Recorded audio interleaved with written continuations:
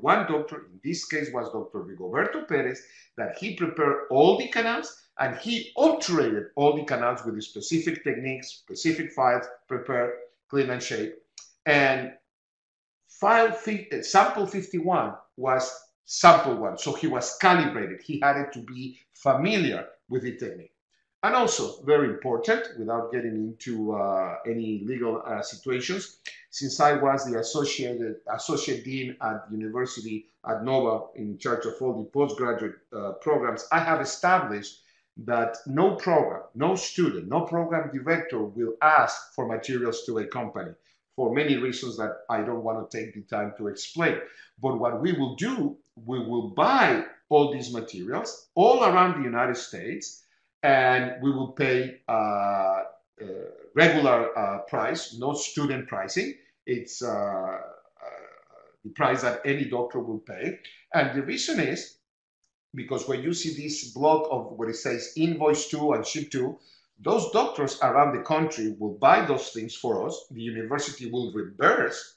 So the barcode or these invoices tells the company who was the doctor who purchased it, what was the price, the serial number, and the lot number of the products. Okay, so we didn't want them to come up with, as they have done in my endodontic life, in my research life, that the material that we just sent you, we realized they had a manufacturing defect and they would ruin the life of students. These were materials already in the market and we purchased all around the United States.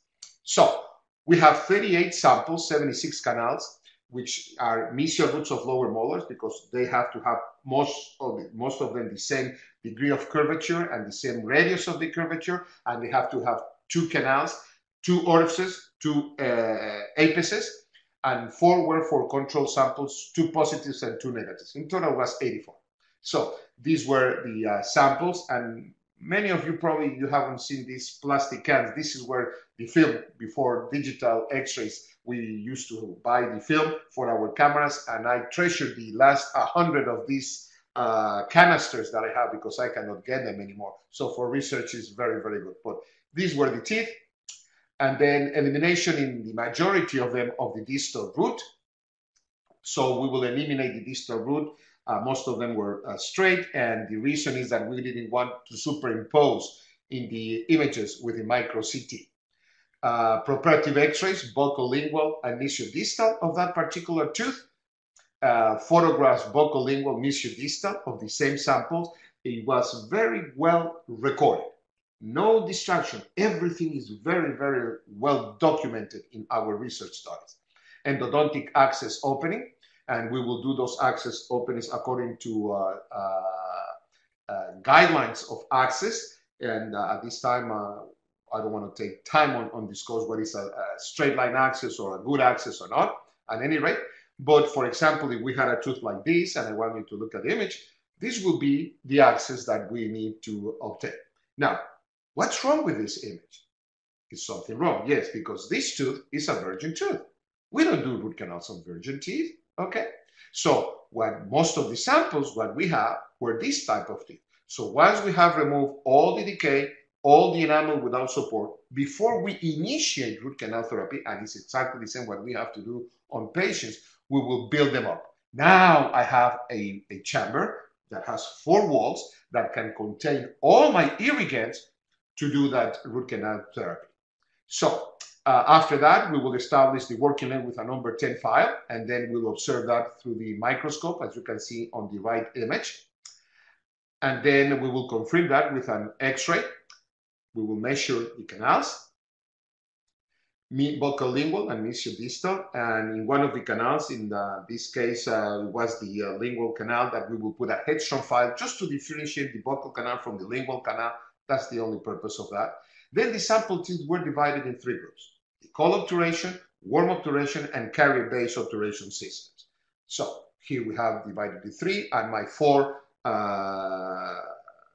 teeth that there were 2 positive and 2 negative control groups. Okay, the group were subdivided again according to the degrees of the curvature and the radius.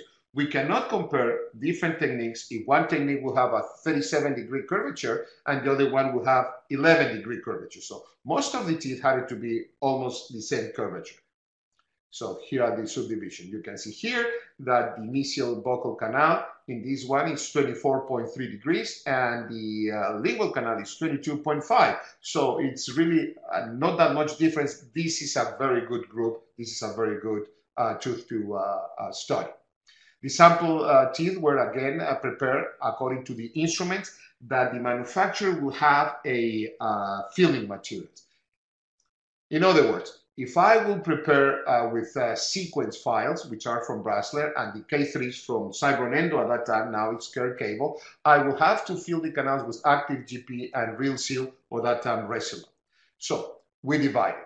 I have to tell you that there is one group of filling material which is called softcore that manufacturer does not have file. They don't produce file. So we documented through emails our correspondence, and we asked them, this is the research that we're doing. What type of files do you want us to use with that particular core obturator material? And they said profile, and that's what we did.